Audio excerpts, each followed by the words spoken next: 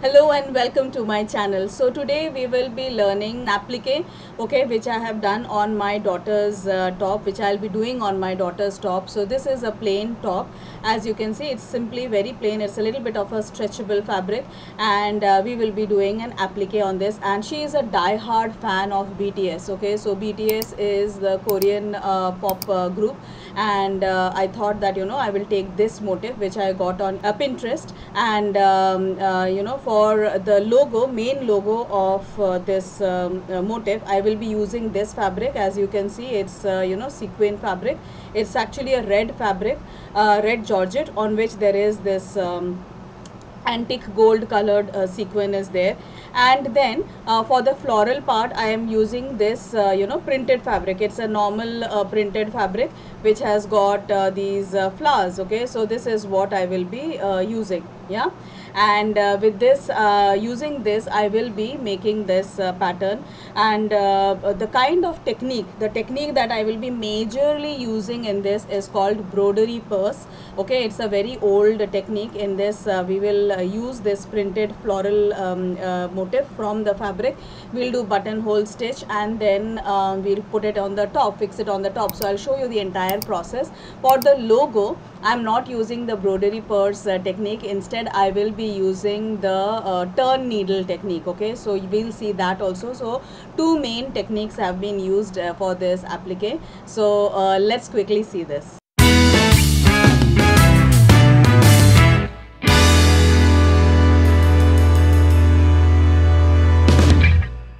Here, as you can see, I am preparing the main motif first. So for that, I am using the buttonhole stitch.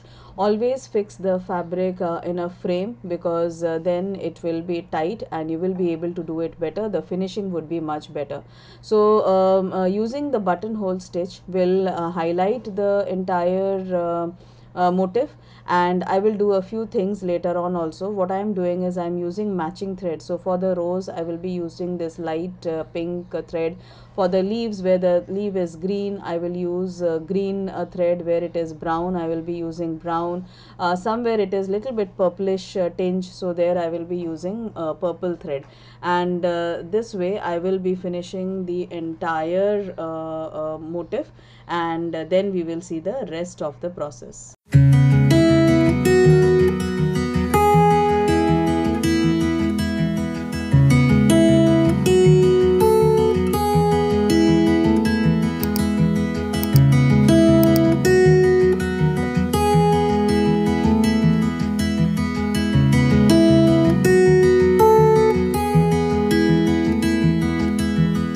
I have made this, and let me tell you a little bit about this. So I have already made this. All are buttonhole stitch, and then I highlighted it with these sugar beads a little bit, because I was very inspired by some of the images that I saw on Pinterest. That is what they do. I didn't go overboard. I didn't do a lot. I did just bare minimum, because this is a proper western top.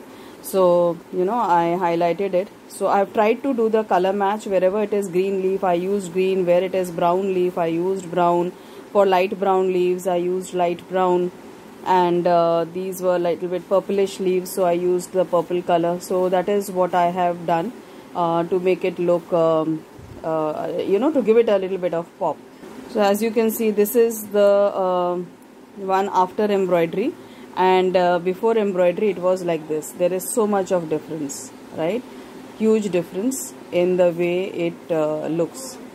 So I'm using this small scissor here, and slowly I'm going to cut it off slowly. So first I'm going to do a rough cut, and then I'm going to do a proper cut. So this is where I have decided to add the fusing, because this was a synthetic fabric and it's very thin. Generally we use sometimes thicker fabric for applique and all. So adding fusing will give it some body. It will look nice. It will remain a little bit stiff, and all the threads of embroidery are also hidden, and they are contained properly. So I'm ironing in the fusing nicely so that it gets stuck, and then I'll do the main cutting. So as you can see, I have done the rough cut here, right? So now I'm going to slowly cut around the edges. Now while cutting around the edges, make sure that the embroidery that has been done, that does not get cut, otherwise you'll need to fix that again. Okay, so now buttonhole stitch, what it does is it holds the fabric. Okay, it holds the threads of the fabric and nothing will fray. So that is the benefit of the buttonhole stitch. So see, I have cut this part. I have to cut around the entire edge clean way. Okay, so see, this is here, right? The benefit of fusing is that, you know, it locks everything, whatever thread and everything, the knots, etc. It gets locked because of this fusing, and it remains. And second thing is, since this was synthetic fabric, adding fusing gave it some body, because generally these kind of applique we do in cotton, flannel and all those kind of things. So, you know, when it gives a little bit of body, it is it looks better, and we will be able to process it further better. So I'll cut this entire thing with this small scissors slowly, and then we'll proceed with the next step. Then I have cut the fusing in the shape of the logo. Now, okay, the bottom part is straight, as my daughter pointed out that it is not straight. The reason why I have kept it straight is because it will go inside the applique that we will be doing. And now I'll cut it off. So when I cut, I won't cut it straight here, because then it will become thin. I don't want that. I will keep a little bit extra fabric to fold for folding, and then I will cut it. Okay, so once I have done the cutting, I'll show it to you. So I have done the cutting, and then I have folded like this and ironed it. Okay, so now what I will do, I will just use a straight stitch and do the tacking. Tacking in the sense, I'll just stitch it with a rough stitch, and which I can remove later on, so that, you know, everything remains in place. Normal run stitch is what I'm going to use, and do the tacking. So I'm doing a simple tacking like this. Tacking in the sense, you know, I'm folding it as per the thing, and I'm just putting a run stitch. So this is called run stitch, straight stitch. And later on, what I'll do, after I have finished doing the applique, I'll remove all these extra stitches. Okay, so everywhere I'm going to do this, and you know, keep a check that this is how it is looking. I have already done one finished one tacking, so this is how it is, the tacking, right? And this is the other one. So I'll finish this, and then I will show you the next process. So as you can see, I have just put the pin here, and now I will do the applique, as in I will tuck it in, right? Now you see, one is higher, one is lower, so there is nothing to worry, because I will put the other patch which I have already prepared, like this, right? So something like this. So we will see the entire arrangement, and the bottom part will get hidden, so that is not an issue. Okay, so I will do the tucking now, and it's very simple. I will be using the hem stitch to do the tucking. So this is the turn needle applique, you can say. So in turn needle, actually the fabric is turned with the help of the needle like this, and then the stitching is done. But in this case, I have already done the tacking, so that, you know, everything is nicely finished and smooth, because this is a sequence fabric, so, you know, edges will not always be smooth. So that's why I have ironed and I have done the tucking, and now I will just do the stitching. I'll stitch it with the hem stitch. Okay, so here you can see I am using normal hem stitch, and I am tucking it in. Now you may think that why am I doing it on the dummy? You can do it, you can remove the whatever you are doing the applique on, you can remove it and do it directly. I'm doing it on the dummy because this is a little bit stretch fabric, so it will behave a little bit different, and it's a very small applique in a very small portion, so it will be done easier and faster if I do it this way. So now you can see I'm just doing like a hem stitch with a matching thread, and I am fixing. So see, this has got fixed. Okay, this exactly same way I'm going to finish the entire thing, and then I will show you the next part, which is the floral motif. Okay, so if you see, I have pinned this, I have done that, completed that, and I have pinned this motif, right? And so this is a normal one which I had added fusing, right? And now what I'm going to do, I'm going to finish it exactly the same way that I did this, like, you know, using the hem stitch.